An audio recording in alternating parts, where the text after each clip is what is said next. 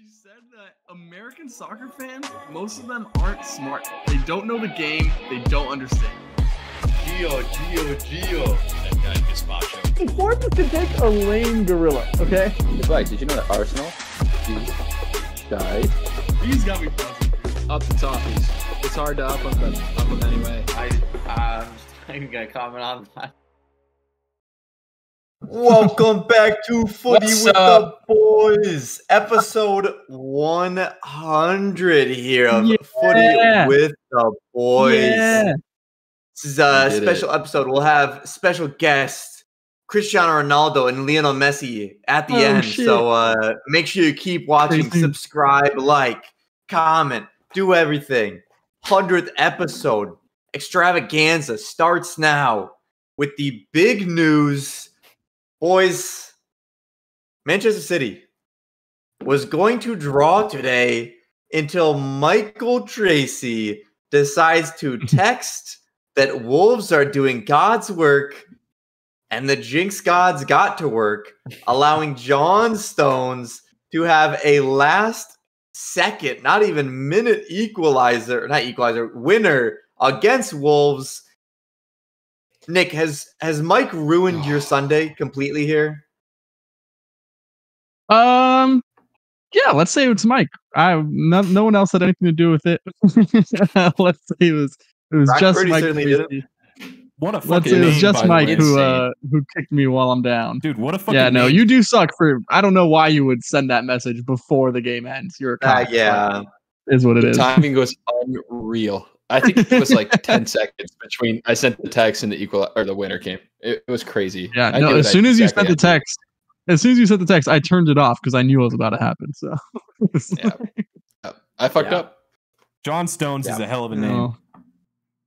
John Stones Very English. has got some stones. Boys, Former that Toffee. winner, though, former Toffee, that is true. That's what led him through is Mike's jinxing text through his Toffee powers. Sent it over to Johnny Stones, and he got the message loud and clear. Come home, Johnny. Should the goal have counted is maybe more the bigger question than if or if not Mike jinxed it. He certainly did. But Bernardo Silva, the little man he is, as Jack Grealish was saying to the ref, he was like, oh, he's so short. He couldn't have been interfering with the play in an obvious offsides position right in front of the keeper. It goes to the monitor, Nick. Usually if it goes to the monitor, that's indicating that they think they've made a mistake and the referee should go take a look to change it. The ref doesn't. The goal stands. Manchester City win. Sus?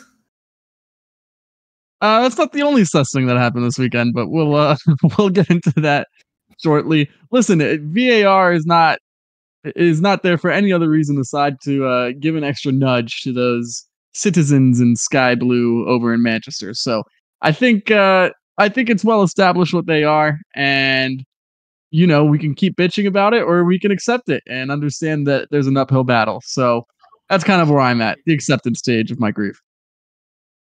Yeah, Mike, you were part of the jinx here. Is that the reason why the VAR couldn't be overturned despite him being sent to the monitor? I mean, Bernardo Silva is short, but it is a tall task to get over a jinx as much as you've done. I'm no Man City lover, I'm no citizen. I don't see any problem with this one. Like, the goalie's not looking at Bernardo Silva whatsoever. This picture looks worse. He's like way further left than the goalkeeper's standing. He's not really even in front of him. He is That's not a goal. way further left. He's like 2 feet. Dude, there's He's not also in this line with kid him. doing his best He's out of the Karate Kid way. impression on the left here. Like, How high that foot yeah, is. if it impacted the goalkeeper whatsoever, offside, easy. This does not. I mean, it's just a goal. For what it's worth, I do think the goal was clean, but no one's talking about I don't even know who it was, but Wolves just got absolutely dogged right before on the counter before like 4 corners in a row. There should have been a foul before Man City had a counterattack. It does feel like Arsenal gets screwed a lot. It feels like Wolves get screwed a lot by refereeing in general. So it's tough. They look good though. Well, Gary O'Neill said after the game, he was like, yeah, I think it's just easier for big six sides to get the call. If the tables were reversed, then we might have gotten that goal taken off. And I think I agree with him in this one. At least I don't know about big six, but definitely when it comes to some oil money. Yep. But, I mean, the big Probably names some get the truth there. calls. Nick, also Arnie Schlott calling off the referees. A whole lot of calling out of referees. Yeah, well, Arnie Schlott in the Chelsea game, a very interesting, some may say subjective call to give a yellow to someone dragging someone down at the halfway line. A similar situation happened yesterday in a game that will remain unnamed. In that game, which involved a team very close to my heart that will remain unnamed, whose jersey I might be wearing, but will remain unnamed. There was a red card given to that team, which will remain unnamed. But in this game, there was not a red card given, which is very interesting for two reasons. One, Liverpool being a main rival of a certain indestructible side over in Manchester. And two, the team that gets the yellow instead of a red is also funded by oil money. So interesting. At least they were initially. Very interesting. That things seem to be developing in a certain way. It never takes long to feel vindication whenever you feel like you get screwed as a fan of Arsenal, because the exact same thing always happens the very next day, and it never goes the way that everyone says it has to against us. Yeah, you will also see it a billion times on Twitter, because that Arsenal Twitter community they will have receipts of every game of the last 10 years of the exact same thing not being called. There is nothing that they do not find. Yeah, listen, if refereeing needs to find precedents on every single foul, one of them, they will. They will certainly do that. And Nick, that is a perfect segue into our summary of what happened with Arsenal this weekend against the Cherries of Bournemouth. A 2-0 loss, and a big part of that is that red card to William Saliba there before Bournemouth capitalized with 2 goals to close this one out. It really sucks to drop any type of points in any type of game in this hot of a title race, in this crazy era of the Premier League. But to have a red card that early impacts so much of a game. What did you see in this one? Obviously, an unnamed player you were talking about earlier. Maybe we name him here. Listen, I think we have to. I'll give you my thoughts on the game in a second, because yes, Arsenal drop all 3 points. I think the game was there to at least be tied or won. I think there were issues before the game even started with the lineup, which we'll get into. But we have to talk about this red card first. Guys, it's given a yellow on the field. VAR phones in. Sorry, excuse me. Howard Webb from the stands phones in. And then VAR phones the ref. Interesting. That then you take another look at a subjective call. They come back, a red card is shown to William Saliba. Here's my stance. You guys can disagree with me if you want. I'm obviously biased. I think it's pretty 50-50 if it's a yellow or red card. I don't know if Saliba gets there. He's a pacey guy. Ben White had coverage. I don't know if he gets there. Maybe Evan Nielsen gets there and he's in on a breakaway denial. I really don't know what happens, but it's a 50-50 call to me. And what we've been told about VAR is that they are not here to referee a game, that they are there just to help out in certain decisions. Well, in a very subjective call, a yellow was given on the field. Again, like, it could have been a yellow, could have been a red. I don't disagree. If he would have given a straight red, I think I'd be less pissed. I'm not even super pissed. But the weird part is that VAR calls in, says, take a look at it, and then the subjective, like, he saw nothing different on the field to what he saw on the monitor. A red is given. So that, to me, feels a little bit suspicious. Other things add to the suspicion. Howard Webb in the stands, putting his fucking finger to his ear as soon as it happens. I'm sure it had nothing to do with the game, but not a good look. Other things like this Chelsea decision being given a yellow. I mean, the fact that for half of this season I have watched my team down to 10 men also makes me more suspicious. Am I crazy to think that the yellow was given, the yellow should have stayed, it should not have been changed to a red? What do you think, Trace? No, I think you're right. It's hard for me to believe that he changes it to a red after watching it. I mean, I get given the red. So All right. This This guy's internet. Fuck my internet. Fuck my internet. Oh my God. But when You it's said slowed you down, can't giving a red. how can you say it's a red? I mean, there's minimal contact. You see Evan Nilsson's going down as soon as he knows he's touched. Yes, Saliba shouldn't be making that play. I think he's got the Stupid pace. decision. I think he gains on him. Percent. But turning it over because of that and seeing the slow motion, I don't get it.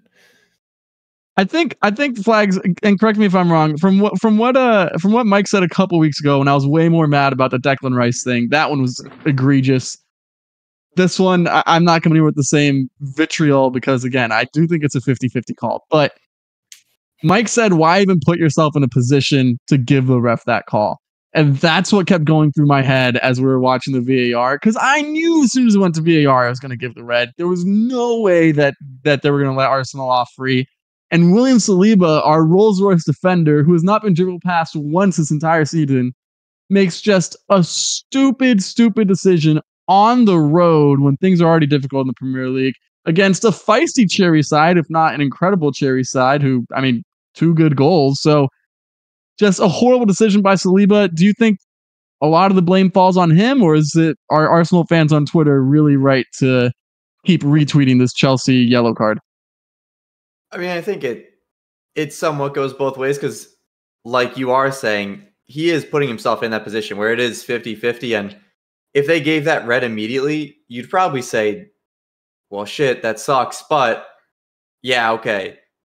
It is also extremely stupid that it's a yellow card and then they go to VAR and upgrade it because it is, like you said, it's a subjective decision. And I understand there's certain things like penalties that are, like, I mean, basically everything is, I guess, somewhat subjective other than offsides. But I mean, it's re-refereeing. He chose to give a yellow, and I agree with that. Like, it may not be absolutely correct decisions all the time, but I am always in the camp of do not have the referee make a gigantic stamp on a game. If you can make it, if the player, is not forcing you to make a gigantic game-altering choice, don't make a gigantic game-altering choice. And that's what the referee did.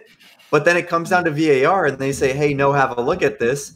And with that, that is a suggestion that, hey, you should change this if he's being sent to the monitor. Similar to what we said with Man City. It's them saying you should change this. It didn't change then. He's stuck with his guns. I think he maybe should have done the same here. He has to be in control of his own match, not VAR re-refereeing. Also, what you're saying is so true. This idea of like refs constantly telling us they don't want to change the state of the game. Well, 3 times now over Trossard kicking a ball away that like he thought he was still playing. Declan Rice towing a ball after he gets like absolutely kicked. His ACL almost goes. And now this, like, they're making an impact in Arsenal games. And it's incredibly frustrating. Again, I like I said, I don't think that everything can be put down to this. A couple of things I really didn't like about this game outside of it. One, I hated the starting 11. Very happy to see Mikel Merino in the starting 11. I think he's class. He actually had a good game this past, or yesterday, I guess. But a midfield of Merino, Partey, and Rice just has zero juice to it as far as any attacking talent. Pair that with Sterling and Trossard on the wings. Like, there's not really a lot of dynamism there. I didn't like that decision. Ethan Nwaneri seems like an absolute wonder kid of wonder kids, and Arteta is just, I mean, he sold ESR. He loaned out Fabio Vieira. The whole idea was to give this guy a chance. Odegaard's out for already a month and probably another month. He hasn't started a single game. So I don't understand what we're doing. If you want to start Trossard there, I get the seniority thing, but now you're doing a midfield with no creativity. Even when Nwaneri came on with 10 men, he looked like the best player on the pitch, and I thought it was surprising to not see him go. Don't think you can blame injuries. Sucks not to have Saka, but is what it is. You can't rely on him every game. The biggest thing, of course, is the Gabriel Martinelli missed chance. He could have slotted away down a man, and then Arsenal could have shithoused their way, like with that low block that they're exceptional at. Shoots a decent shot, a pretty decent save from Kepa, but at the end of the day, if you're a striker or an attacking winger, a second striker that I kind of see Martinelli as, you have to put that ball away inside someone else's 18 with no one in front of you. So Arsenal shoot themselves in the foot. Yeah, Arsenal shoot themselves in the foot. Still hard not to feel cheated, but a bad weekend all around. A bad weekend. And we'll move forward after this. I don't mean to rub more salt in, but the upcoming games, Liverpool, Newcastle, Chelsea. Where is the panic meter? Because this is 3 dropped points. I understand that other results could have helped if Mike didn't jinx, but it is a hotly contested race, and you're dropping 3 points ahead of what might be the toughest stretch you guys see here, and including an Inter Milan Champions League match in between there. So how tough does this get now? I mean, incredibly so. I'm pretty sure that Newcastle game's away. Odegaard won't be back for any of these. Maybe the Chelsea game. It's going to be rough, obviously. We're going to have to see some rotation. We're going to have to see Nwaneri playing. Sorry? Is it too early to say a make or break stretch for Arsenal here? How can you say it's too early for maker? We lost the title by 2 points last year after going on like 15 wins out of 16 games run. Like, how can you possibly say that it's too early to make or break? We're already 4 points off City, 5 points off the pace. Again, it's tough not to feel cheated. I understand there were mistakes that we made, but it's settling in already. That feeling that I had after Aston Villa last year, where we lost for the first time in forever, that feeling of I know what's going to happen, it's already here. And unless something turns around soon, from what I'm seeing, honestly, just from the league, like not even how City's playing, I don't think they've been amazing, if I'm being honest, but they do have the extra boost of having the fucking federation on their side. So I don't know. It does feel make or break. 9 points out of these next 9 will be a huge boost to confidence, but I think we'll fight hard. I think we'll contend for all 9 of those points. If you get 9 out of 9 against Liverpool, Newcastle, and Chelsea, that's a huge accomplishment. 7 out of 9 is pretty good. It does feel make or break. I don't think you're off the mark at all. Yeah, and certainly I think one of the things you're saying is this. It's about the league, and there's been a lot of teams that just have not been much of a challenge for the top teams. So it is a race to somewhat be perfect right now. And that was one of the reasons Mike White Everton, despite a horrible start to the season, have rebounded very well here and find themselves in not too bad of a position as they just beat Ipswich Town 2-0. NDI getting a goal here. He's been a star for us. Everton seems to now have figured out something that they can close out some games. It's maybe not the most impressive result here against Ipswich, but it's more points. They get up to 8. Is this a sign of them distancing themselves from the relegation scrap, or do you still think Everton is in the absolute thick of it? We're definitely not in the thick of it. I mean, there's 4 teams who haven't won a game still. Crystal Palace yet to play this week. But I think we're quite a bit better than Southampton, Ipswich, and Wolves. Just class of player-wise. Wolves look good. And could have used that point. Sure, I guess. We have a legit player. NDI and Dwight McNeil, 2 legit players, really in some fine form right now, creating everything for us up top. Both of them heavily involved in this game as well. This man is magic. I mean, he really is fun player to watch. Wasn't sure what we were getting. Most important is a tough one. I still think it's going to be one of the center backs by the end of the season, because in those big games, scraping out draws in games that we shouldn't get results in, those are the things that kind of define a season for us. That'll come down to hard defending. And I think it'll be a Tarkowski, it'll be a Branthwaite.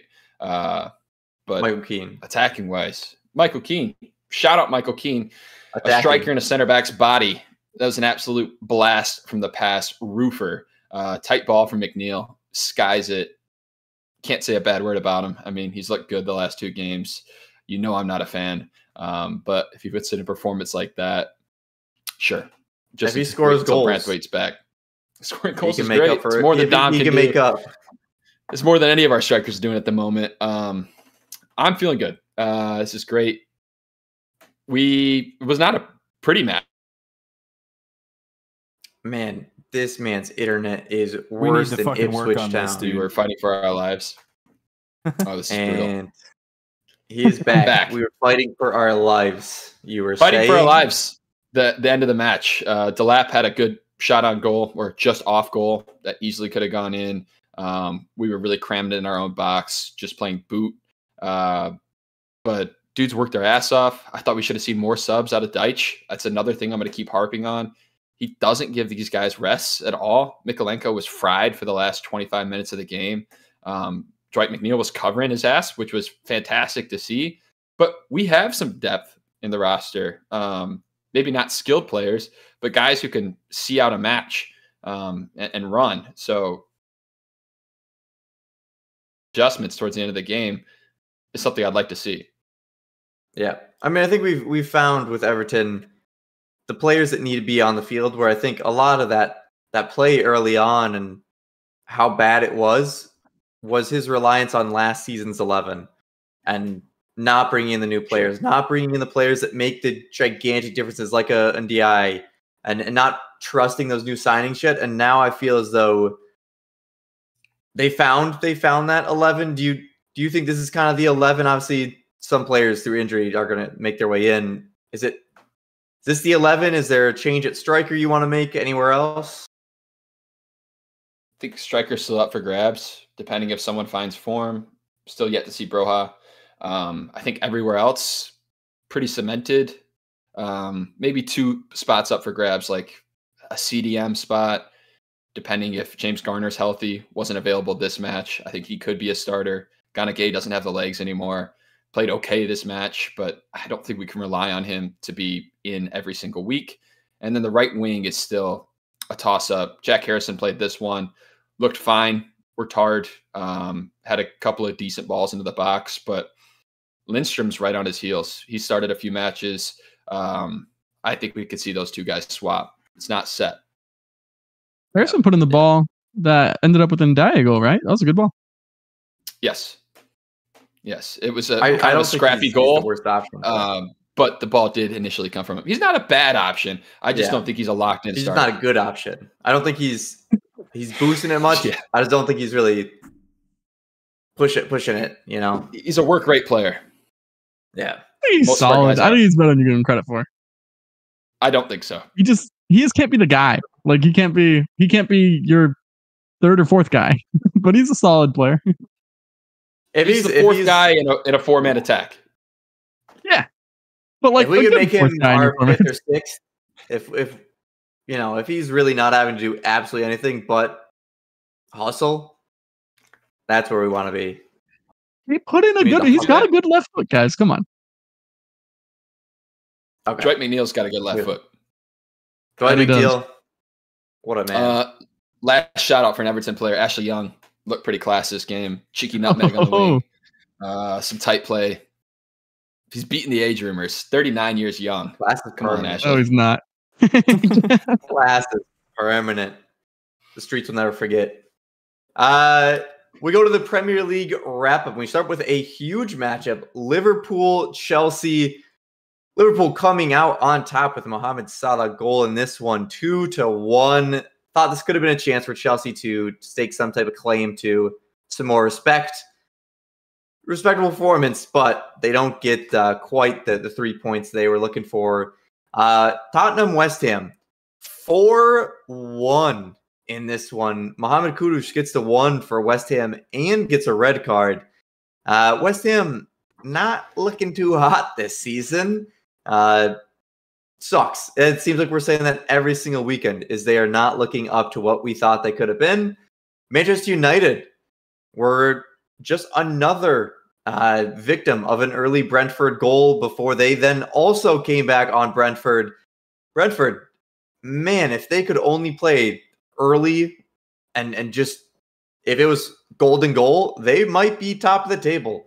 They score early and then just throw away leads like it's nobody's business. Brighton, in a big matchup against Newcastle, gets a 1-0 victory. Aston Villa versus Fulham, 2 red cards in this one on both sides. Aston Villa ends up winning 3-1 in this one. And then Southampton versus Leicester here. Southampton had a 2-goal lead. We're looking nice. I said no. Southampton had figured it out. It's not Leicester City is shit. And it wasn't that Leicester City is sick. They were just waiting for dramatic appeal. They turned it on 3-2 here. Another red card in this game. Seems to be a theme of the weekend. A whole lot of red cards being shown here. But Southampton, man, if you're not gonna win a 2-0 game, it's gonna be some tough sailing, as us Everton fans do know. Mike, which one caught your eye here? Some big matchups. The Fulham Villa game I thought was pretty spicy. Raul Jimenez continues his hot form. And then Villa took over. The red cards obviously contribute to this. Ollie Watkins looks like he's class. I mean, we've talked about John Duran all season, but Ollie Watkins is still a cut above. He's one of the better strikers in the Prem, period. And showing that they could fight back and win a game, which we've been critical of. Nick, what game stood out to you? What headline do you take from the weekend? Shout out to Duran, who scored for Colombia over the international break. Smoked Chile. Off the bench as well. Weird. This guy is super sub definition. Man U, how about the Red Devils? Getting a late goal there from one Rasmus Højlund. They're back in it. Future of Argentina scored a goal as well to tie it up for them. Shout out to the future of Argentina, Alejandro Gaspacho. So I thought that was an impressive result. Ten Hag looked relieved on the sidelines once that Højlund goal went in. Are they gonna be a little sneaky again? Just kind of get shit on for the first 2 months of the year like they did last year, and then just sneakily work their way to their worst finish ever, maybe? Who knows? They were feisty by the end of the year last year, so maybe they're coming back. Who knows? Bees were buzzing, but couldn't hold the Red Devils. Yep. Shout out the oldest midfield in the Premier League, Casemiro and Christian Eriksen. Ooh, baby. That's a double pivot right there. That is fitness. I'm surprised neither of you guys said Tottenham 4-1 over West Ham here. Tottenham only 1 point behind Chelsea, a team that is kind of on that good trajectory. Tottenham looking to kind of reestablish their trajectory. Big win here versus West Ham, and West Ham continue a bit of a slide here. They're on 8 points. Everton is also on 8 points. The only difference is 2-goal differential. I mean, what the hell's going on there at West Ham? You guys invested what I thought was in some good players. You have Kudus, who's an insanely good player. Firing David Moyes, maybe proven to not be a good decision here, Nick. Yeah, I mean, you can't argue it was at this point. They look atrocious. Spurs, I'm not going to give them too much credit because that's how bad this West Ham team has looked. And against every good team that they've played, Spurs have lost. So we'll keep our eyes open, but points don't lie. They are, they're in the race. So good for them, I guess. Yep, they're doing all right there. Boys, let's get into the U.S. men's national team corner. I'm just going to start by pointing up to the man on the wall, Mr. Christian Pulisic at AC Milan. I mean, there's just no doubt at this point. 7 consecutive games with a goal or an assist. He gets an assist in this one to Samuel Chukwueze in their 1-0 win over Udinese. Musa got a full 45 minutes as a sub in this one because there was a red card. AC Milan played 10 men down. Pulisic was all over the field, playing in the number 10 role in the midfield, absolutely balling out. Could have had another goal, could have had another assist. He was absurdly good in this one. Looked like he had a lot of energy. Maybe maybe that rest in that Mexico game paid off for him, but he is in some unreal form. He is the only player to have 7 straight games with a goal or an assist in Europe this year. He is also at 28 goals in the past 2 Serie A seasons, or 28 goals and assists in the last 2 seasons. That's not right. only behind Lautaro Martinez, who obviously has a little bit more of the club trophies and things behind his resume, but was certainly a shout for the Ballon d'Or. So AC Milan, maybe if you guys figure out how to actually win some games, we can have some Christian Pulisic realistic Ballon d'Or shouts next year. Tyler Adams, maybe he was the reason why Bournemouth got the win against Arsenal. He was back on the bench, and that's just the type of leader he is, the type of dog he is. He led Bournemouth to a win from the bench. I mean, yeah, that is our captain. Big signs though. All joking aside, that is a massive sign, because I think we're seeing that this US team needs some bite. Tyler Adams certainly brings that. Maybe a little bit too much for what his body can handle at times, but massive for him to be back, especially before an upcoming November international camp. Tim Weah also joining him back for Juventus, getting on for about 50 minutes or 40 minutes in Juve's win. McKennie was out for that one with his muscle, soreness, injury, fatigue.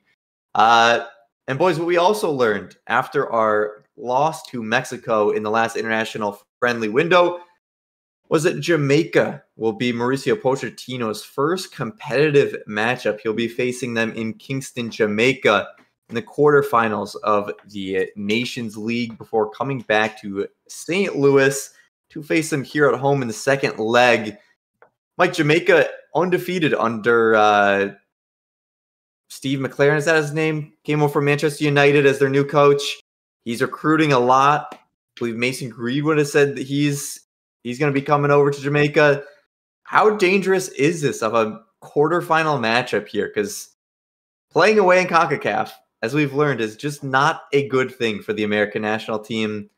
We do get that second leg at home, though. Leave your girlfriends at home. Could be quite dangerous if Mason Greenwood is on the pitch. Man, I'm kidding. But not really kidding. He's a piece of shit. Great player. He's a rapist. He is. Yeah. Not a good guy. Not a good guy. Not kidding. Talented. Not a good person. My hopes for this one, that we look significantly better than the last time we played Jamaica. We all remember that match. Took some Haji Wright heroics at the end to get a result there. I'm expecting good things. I think we'll have a healthy roster, or a more healthy roster, which is huge. Poch has more of an idea of what he wants out of this 11 now. He's got one international window under his belt. First game in Kingston. That's a big test. I mean, let's not write it before we see the players on the field, but I'm expecting 2 wins. Yep. And Nick, there are a lot of players that will be changing here. You'll have most likely Chris Richards back, Cameron Carter-Vickers back. You'll have Pulisic that wasn't there for the Mexico game, McKennie, Weah. I mean, there are a lot of players. Tyler Adams now. There's probably 8 to 10 players that could come in that weren't available for this last camp or were sent home during the last camp. But a lot of it in that Mexico game was they were trying to play calmly through the ball. Nothing was direct. They didn't figure something out.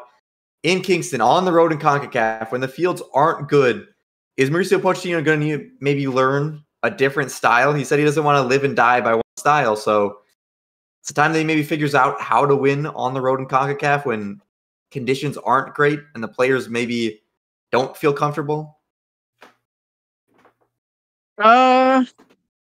Yeah, I guess so. I mean, it's still, he's going to talk about different styles and whatever, but at the end of the day, what he wants to do is, switch of formations. Maybe you play a couple more long balls throughout the game, but he is well established to be a possession guy who tries to play a certain kind of way. So I'll believe it when I see it, when we talk about like, oh, we're going to be this completely tactical, ambiguous team that you'll never know what's coming. We'll always have the answer because short sample size, but we didn't really have the answer this past window. So we'll see. A lot of people talking about how many players were absent this camp, rightfully so. That's a big test in Kingston for versus a retooled Jamaica side. Not one that really we shouldn't be winning. Like, we should win both of those games, but they're definitely not easy fixtures. So I think we're going to learn something about Poch, which is what I want, honestly. Hopefully we have a little bit more bite. All we kept hearing this camp was how intense his training sessions were, how he's bringing back the passion, and then when he's actually on the pitch, he looks like the same guy who doesn't react to anything, isn't pushing his players on, and it's fine to have that style if your players have that bite. So hopefully with some of the more senior guys back, we do see that a little bit more and continue to see his tactics. I think it's good to get some competitive games and versus a decent to solid opponent. Yeah. I mean, Mike, I think a lot of people were judging quite a bit off of a Mexico game that was in Mexico. We only have one ever game one there. It was without all of our best players, really.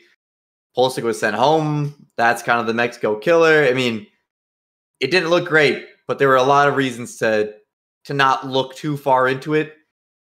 In this one, it is a competitive matchup.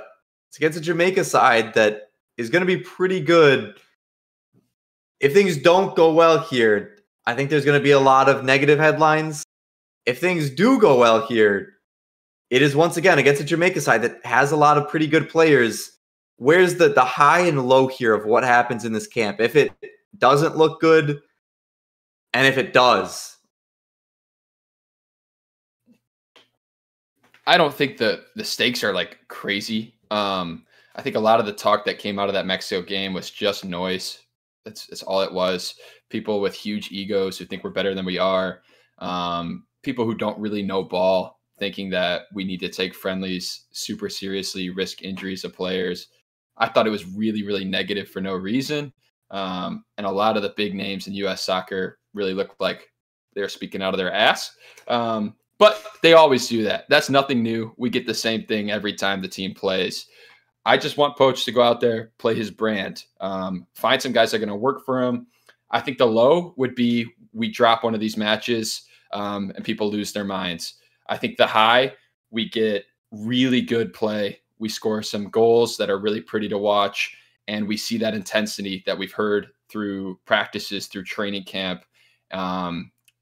We're taking balls, we're turning, we're playing with serious speed, and then on the defensive side, we're snuffing things out immediately with that high line.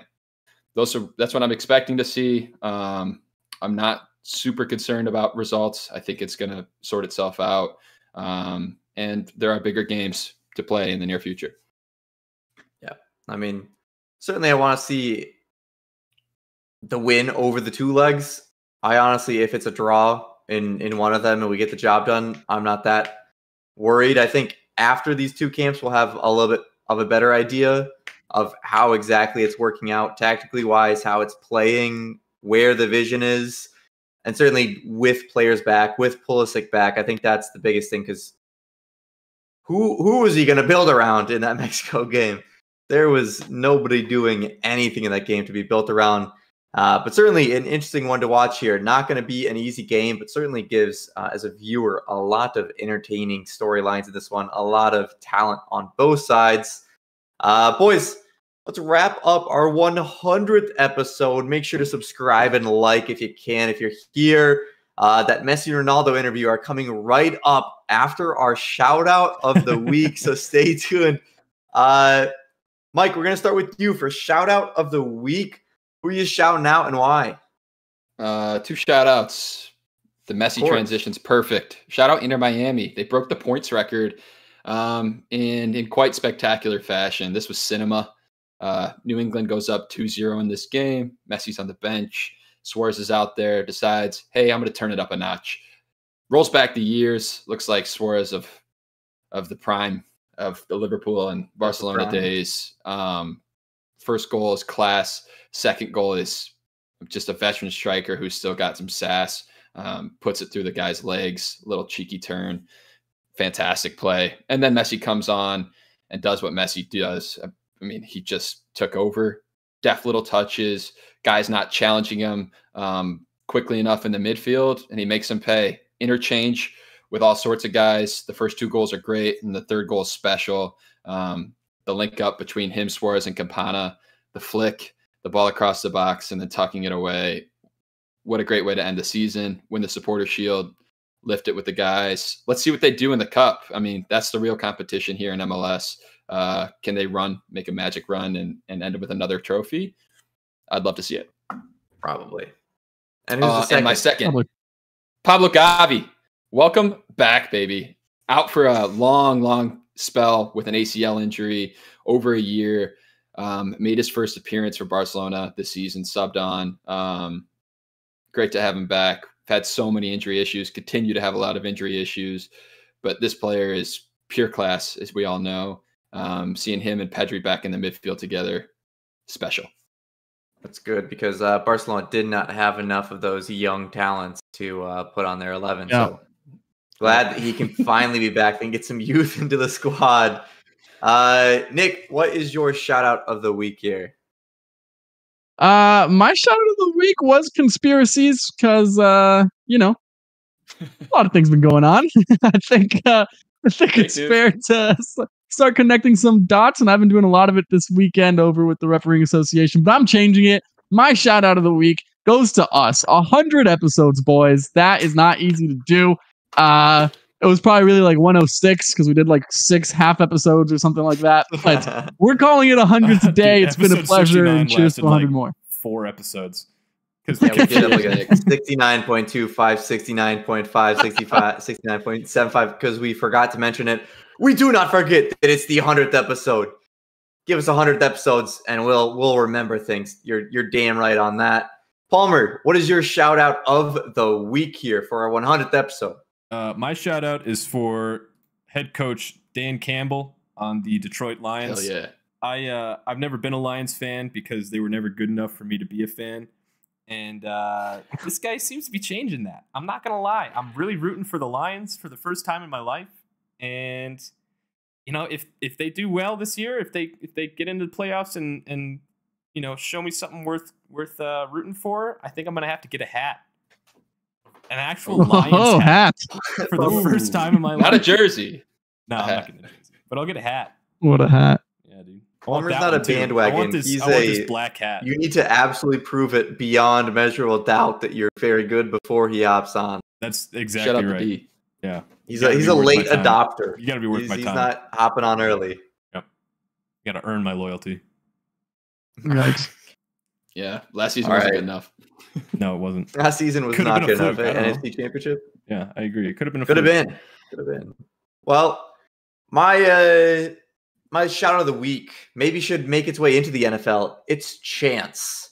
Because boys, if you don't follow the Footy with the Boys Instagram, Mike had put out a beautiful Everton chant on there. Got me thinking of all of the great chants, including even across the Merseyside. The Lucho Diaz one right now is absurdly good. We've had the pleasure of learning Mauricio Pochettino's he's magic, Mauricio Pochettino. I mean, we just need that more in American sports. We need somebody in Athens, Georgia, in the visitor section, singing about the 50,000th DUI they get to the tune of "Hey Jude" or something crazy like that. Facts, bro. Facts. It's just about damn time we took that from the Brits. We took that from Europe in general, and we made it even better here in America. Make it bigger and better with 100,000 drunk college students screaming songs at players about personal issues that should not be screamed about. I mean, come on. We need this. We need this, Mike. We do. I expect one of you guys to come up with some chants here for some upcoming U.S. games, some Arsenal chants, some Everton chants. Could be a whole Footy. pod. Drop some chance in the comments, dude. I'll be workshopping. Yeah. I always am. But it's down to the fans. We need some inspiration. Let us know what you think. All the chants I've ever heard in U.S. soccer corners, pretty ass, pretty mid. Pretty ass. So we could do with some serious improvement, and there's not a whole lot of competition. We can steal. Just throw in names. Let's will steal. Throw it in. Let's Dude, just the key is steal to things. not be afraid to be Okay. mean. If you're mean, like those are the best chance. We need to be edgy. We need to push the Yeah, line. just don't fucking hold Push back. American soccer forward by chants. That's what we need. Let us know in the comments your favorite chant. If you feel so inclined, write one for the podcast. We probably won't sing it or use it.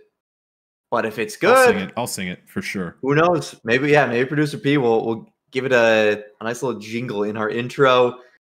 Nick, give us some closing and final thoughts here on episode 100. Episode 100. Cheers to many more. Up the Gunners, baby. That's all there is to say. Mike, episode 100. Final thoughts. 100 episodes. Oh boy, guess who it is? It's Footy with the boys. That's our chant. Bring it to the stadium. I hate it. I hate it. That's We need We need to workshop. workshop that. We need to workshop that. that's a chant. I don't know if It's a that's a chant. chance I was talking about bringing it to America, but we always keep it 100 on our 100th episode. Let's just close it off there. We Keep gotta it go. chilly. Keep it Footy with the boys. We have to get off. Until the next time on our 101 episode. It's been Footy with the boys. Oh Peace. boy, Footy with the boys.